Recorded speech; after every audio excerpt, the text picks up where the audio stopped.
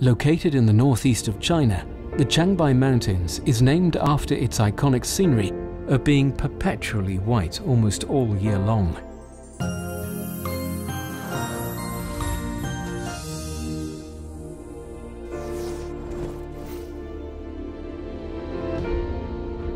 These mountains were formed around 2.77 million years ago, after volcano eruptions due to the movement of the Earth crust.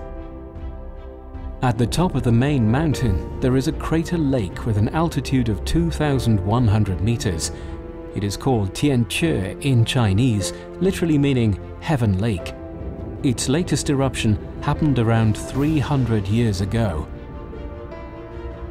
Tianque is the largest crater lake in China, and it is the deepest mountain lake around the world as well. The average depth of water is 204 meters. It has stored over 2 billion tons of fresh water, which is able to supply the population in Beijing downtown for 22 months. The winter lasts for 9 months in the Changbai Mountains. Thus, the crest of the mountain is covered by snow most of the time. The depth of the snow is 50 centimeters on average.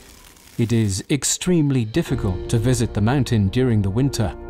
Lake Tianque only melts in mid-July due to the cold weather, and the water in the lake is flowing for only 30 days every year.